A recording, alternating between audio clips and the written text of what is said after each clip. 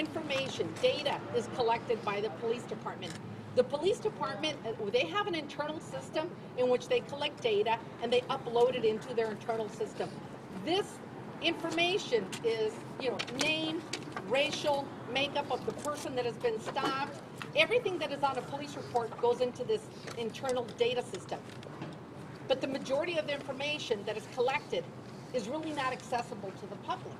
And the Department of Justice really only requests very minimal sets of information, which are data that only show numbers of fatalities, rape victims, burglaries, and so forth, stops, traffic violations, but they don't really include much else. And so we think it's important that we get into this data and we look to see if there are practices in this data or that shows that there are discriminatory practices, because